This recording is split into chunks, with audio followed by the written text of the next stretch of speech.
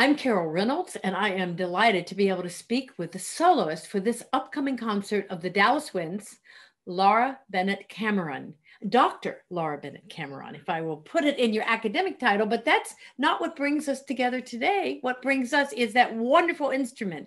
Thank you so much for allowing me to talk with you. Oh, it's absolutely my pleasure. And a musician wears so many hats on a daily or on a weekly basis. It's nice sometimes to take off my academic hat and put on my soloist hat and just be Laura Bennett Cameron. And so I'm glad the bassoon could bring us together. Well, absolutely. And the bassoon is the bassoon, no matter what. And listen, there's a lot of people out there, I'm sure you know this, who have no idea what a bassoon even is, much less how a lovely woman like you comes to be a bassoon soloist and part of all these ensembles playing the bassoon. So, what is many things I could ask you, but how in the world did you and this instrument get to know each other? Well, it's a funny thing. But first, I'll take a quick tour of the instrument, which is a funny thing to do on Zoom because it's a big instrument in a tiny frame. But this is the bassoon. If we were to uncoil it, it would be about 9 feet long from the tip of the reed, which is right here. You'll have to follow me. So here's the tip of the reed, and the air goes from here down here. It turns around here, and then it comes out all the way up here. So it's quite a long trip for the air. So the bassoon is an instrument, not surprisingly, that not a lot of sixth graders look at and say, oh, that looks like fun. They look at the saxophone and the trumpet and they say that looks like more fun, which is exactly what I did. So I was in the 5th grade because back in DISD, they started kids in the 5th grade back then. And Bill Clinton was president, not to date myself. And I thought the saxophone was the coolest thing there was. And I wanted to play the sax. And so I played the sax. And to be perfectly honest, I was okay. I was okay at the saxophone. I could have been better. I practiced, and then I got to the end of 7th grade, and my band director said, hi, Mr. Deaver, if you're watching. He said, Laura, we have too many saxophones and no bassoons. Do you want to switch to bassoon? And I thought to myself, when we listen to WRR, my mom says, oh, what a pretty bassoon. So I thought I should play the bassoon. My mom likes it. And so I switched and I never looked back. And within just a couple of weeks, when I played like a medium low note on the instrument, I fell completely and rapturously in love. And any plans I had for my life at the ripe age of 13 went completely out the window. And I decided, 13 years old, in my living room, that I was going to be a professional bassoonist. And here I am. Oh my goodness. And what did your mom say when you came back with a bassoon? Well, she was thrilled. She was absolutely thrilled. I'm very fortunate to come from a musical family. My mom is an amateur but wonderful singer and keyboardist, and she raised us on really good classical recordings. And so all of our family, we all had some piano training. Most of my sisters more than me. I was stubborn and gave up. But we can all sing, we can all harmonize, we can all play some piano, and most of my older siblings also play a wind instrument as well, or have had voice training. Oh, that's perfect. And that used to be not such an unusual thing to say, but in our time, that is a special gift. It is. And I just can't thank my mother enough for giving all of us that special gift, that appreciation of music and that drive to pursue it. Okay. Well, what did you fall in love with about the bassoon? The low notes. I mean, it isn't easy to carry, right? It is not easy to carry. That was definitely not it. It was the low notes. And the note in question wasn't even that low. It was, I'll play it for you. So the note this is the note that got you, right? This was the one. This is the note. It's a nice note, right? But the bassoon goes.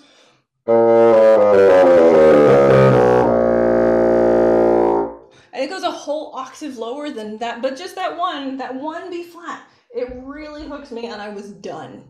That is great. That is the love story of the night for sure. Yes, it is a love story. Well, it's a long way from playing a B flat to being able to play this marvelous and virtuosic piece by Weber that you will be doing as the featured soloist.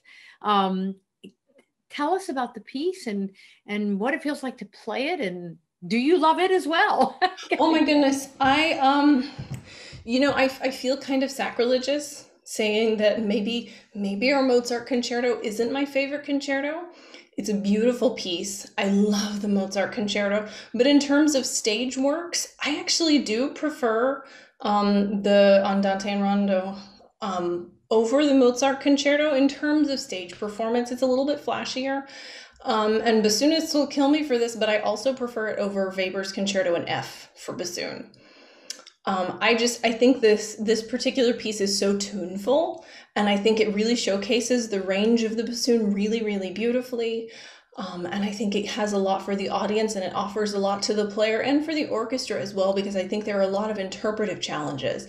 And that's something I'm really looking forward to digging into with Jerry, because Jerry brings such an interpretive gift to the stage in the way that he coaxes new things out of each performance.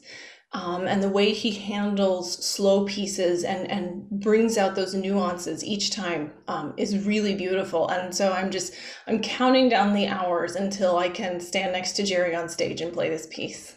Oh, that is wonderful. And I've heard that said over these many years that I've been privileged to work with this organization by a number of soloists on large and important pieces, that those slow movements, which some people don't realize they are the challenge, with the combination of Jerry Junkin on the podium, that it's something magical. It really is. From my very first concert with Jerry, that's what I noticed, is his ability to take 60 to 70 people and do something and unite us around a new idea in a moment. It's something we've never done before, but he's perfectly readable and followable. And he can make us do something new and something unique and something that's really tangibly, emotionally beautiful that we've never quite done before. And it's really moving. It's really beautiful. Oh, I like that. And in this concert, in these unusual times that we've all been through, you won't have 70 players as you would ordinarily have for this concerto. So talk to us a little bit about what that's going to be like. I'm looking forward to it. I think it's a unique challenge. And if musicians are anything, we're infinitely adaptable. Put us in a cold church with a flat organ, fine, we can deal with it. Put us outside on a windy day, we'll deal with it. So, give us reduced ornamentation, we will adapt to the challenge with gusto, especially the Dallas Winds. We're a group that's thrived on changing times. And I'm really excited to hear these pieces with unique instrumentation and things a little bit pared down. And I'm excited to tackle these pieces with some reduced instrumentation and find some maybe more intimate ways to interpret these with Jerry and my colleagues. Yeah, so the chamber music virtue that is often not known. Again, I keep coming back to this, but we're not around a lot of chamber music in our era. We're not going to the salon on Sunday afternoons or Thursday mornings of the aristocratic whoever who has the string quintets and the trios in, to fill the parlor with new poetry. I mean, we don't have that world anymore, and it's hard to hear music for reduced numbers. It is. It's harder to find. It's true. Yeah. Well, now, what's the difference when you play with the ensemble and with many other ensembles, and then you'll be playing solo? Are those very different hats? Those are very different hats. Sometimes the bassoon in an ensemble in the Dallas Winds or an orchestra does have solo lines. That's not uncommon at all. But most of the time in an ensemble situation, the bassoon is a master blender. We play with the flutes, we play with the cellos, we play with the trombones, we have a cute bouncy line, we're holding down a pedal tone. And so we have to be very flexible and ready for anything. But it's very different as a soloist. Bassoonists make their own reeds. So I should have had my reed set up here to show you. But this contraption I made by hand. I took it from a tube. If you've ever seen that sort of cane growing outside in bar ditches that you drive past and thought, oh man, that looks annoying. That bamboo looking stuff, that's what we make our reeds out of. Except it grows really well in wine regions, so we tend to get it from Italy, France, and South America. And so I take it from that tube that you see growing on the side of the road and turn it into a bassoon reed. And so for this, one of the bigger challenges is the reed, to make sure that I have a reed that is at once very, very delicate and also really powerful, because I've got to be able to project and push over the ensemble all the way to the back of the hall. But at the same time, it's got to be flexible enough to handle those quiet passages, because the Meyerson is a beautiful hall, and it can really allow me to play into those small dynamics. And I know that Jerry and my colleagues will be ready for that too, for us to create some nice, small, intimate moments. Also, a lot of practicing standing for me. Most bassoonists prefer to play seated all the time, whether they're soloing or whether they're in an ensemble. But I personally prefer to play standing. I'm really comfortable that way. So it's just a change for me of how I practice. My goodness, there's so many things that go into it. I mean, you were talking about reeds, and that takes time, doesn't it? How much? It takes a lot. How much time might it take to make the reed that makes you happy? Oh my gosh, months probably. But it's a longer process than that, and so it's not. You know, when Jerry first started talking to me about this opportunity, I didn't say, "Oh my gosh, I need a concerto reed." It's more that I went to all of the tens of reeds I've had in process for months, and I started thinking, okay, let's start looking at what we have going, and let's start weeding things out and narrowing things down. And so when it comes to Concerto Week, the goal would be for me to have ideally, 5 or 6 reeds that I could say, okay, any of these should work. And that should be what a bassoonist or an oboist has going on all the time, so that they can have a reed and a backup reed and a backup reed. Wow, that's amazing. And this instrument that you love so much from that one note has a very noble and long history. Can you take us back a little bit in time to its great grandfather? Sure. Oh man, you've opened Pandora's box here. I can talk your ear off about bassoon history for a long time. When I was getting my doctorate, I was taking a bassoon pedagogy course, and we were required to write a summary of the bassoon's history, and I just couldn't do it. I turned in an 8-page paper instead. So the bassoon is actually one of the longest, one of the oldest instruments. The bassoon and the oboe, the double reed instruments, are really old, and they're much older than the clarinet. Forms of the flute, whether they're forward like this or they're transverse like our modern flute, they've been around for a long time too, as have percussion instruments. But the bassoon, in its kind of bent around form, dates all the way back to the 1400s. Back then they would call it the dulcian. And then it went through a lot of different transformations. They started referring to it as bassoon or fagotto, which in its various translation means a bundle of sticks. As you can see, the bassoon is made of 2 sticks put together, and that's why it's called a bundle of sticks. And so it's been with us for a really long time. And so the bassoon has been a staple of musical history for a really long time, longer than the clarinet, longer than a lot of things. And so, I've got my trusty steed here, trusted by musicians since the 13th century, and I'm ready to go. Yeah.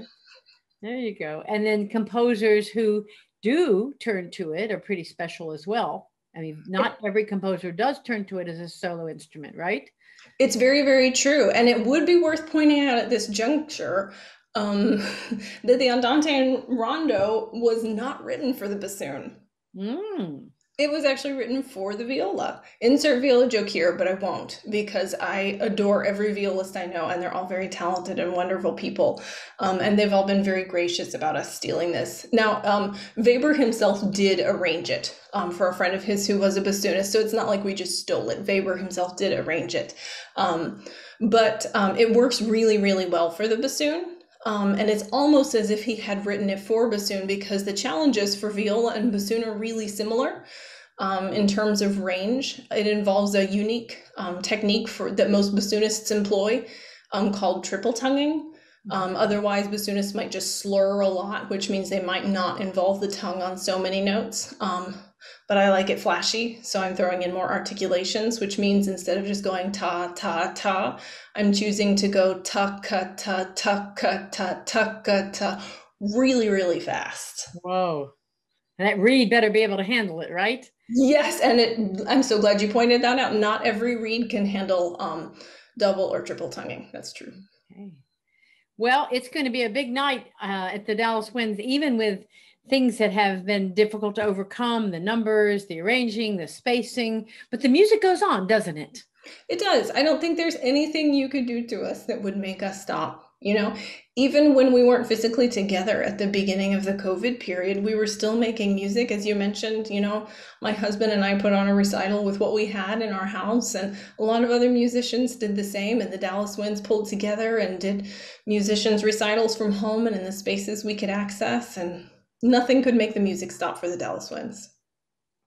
That is a great statement. And on that statement, I'm going to thank you very much and urge everyone who can possibly be at this concert to hear it live, but it will also be available in a streamed form and can be accessed thereafter for a while. So your outreach will be quite large, won't it? Yes, I'm very excited about it. Well, and so is the bassoon. I can just see it. I just it's quivering with excitement. It is. It is. Well, thank you very much, Laura. It's been a pleasure, and I look forward very much to that music, which never stops. Thank you so much, Carol. It was really a pleasure.